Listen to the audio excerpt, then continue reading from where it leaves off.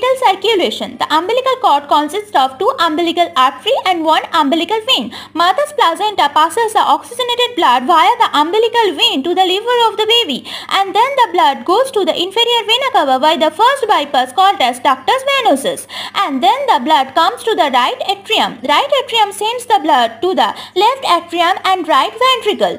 Right atrium sends the blood to the left atrium via second bypass called as foramen ovale. Then the blood comes to the left ventricle, then the aorta. The right ventricular blood comes to the lungs of the fetus by the pulmonary artery, but the lungs are very immature. That's why the lungs return back the blood to the descending arch of aorta via the third bypass called as ductus arteriosus, and then the whole blood comes to the systemic circulation. By that, the umbilical arteries carries the deoxygenated blood returned back to the placenta for filtering it. Thank you very much.